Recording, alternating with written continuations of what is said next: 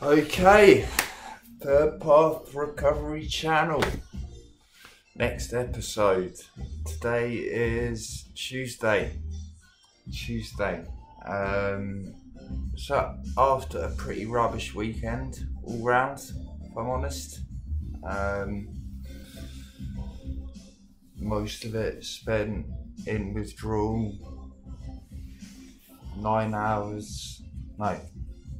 10 hours of it spent under a section. Numerous lies from the drug agency about what was going on with my prescription. It being a bit of a rubbish weekend, really. Yeah, it kind of sucked.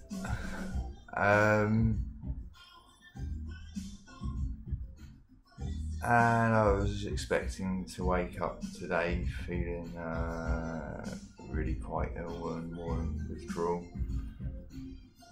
which I was, but dealt with an increasingly small amount of, and I mean tiny now compared to my original prescription, like, I don't know, like less than 5% of comfort medication. Had a call from a job agent about the possibility of going to run a restaurant at a very well known central London club that's just been totally redeveloped.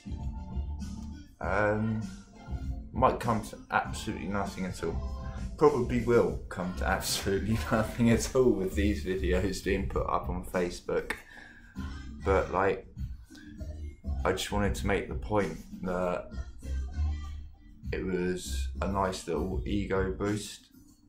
That when I was feeling really, really low, the next day someone called me up and they had thought enough of my body of professional work to connect me to that job,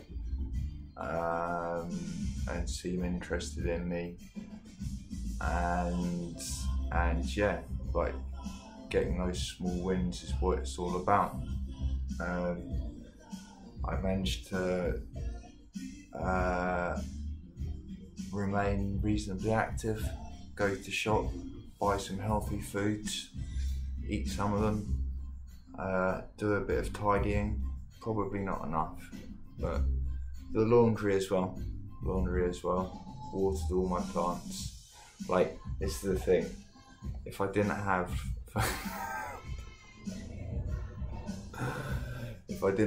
like 40 plants, then then some of the other stuff might get done as well.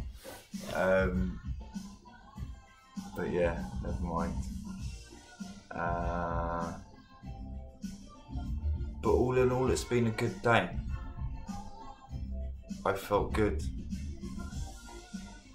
On the little score charts things that, how are you feeling, you might look at on Facebook sometimes.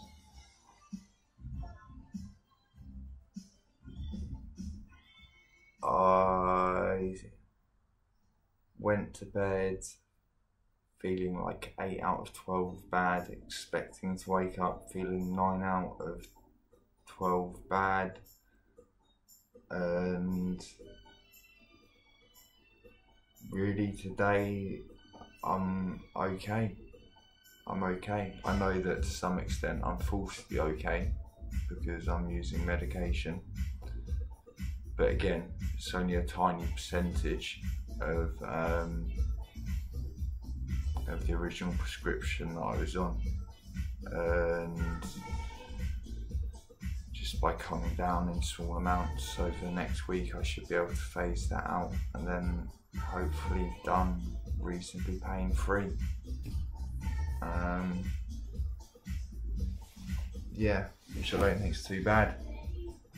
5 weeks to do the 20mg butte detox and the 25mg, well no, 30mg diazepam detox and the gabapentinoids.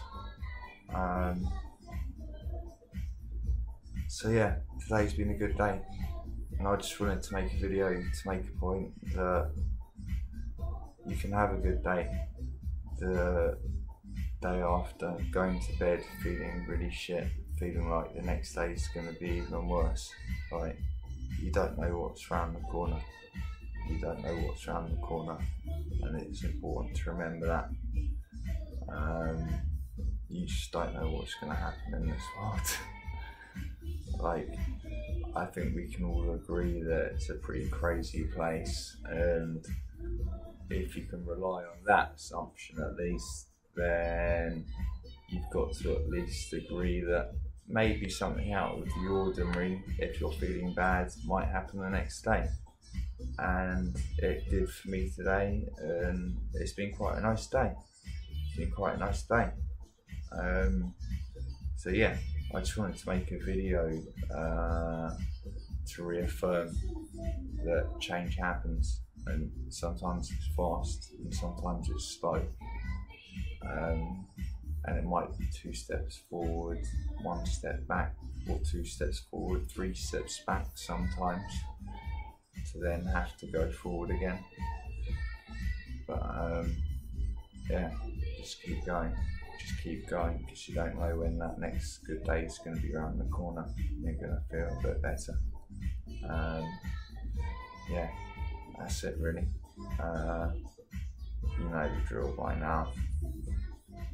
Press the button, subscribe, send it to your friends, send it to your enemies, send it to everyone you can possibly think of.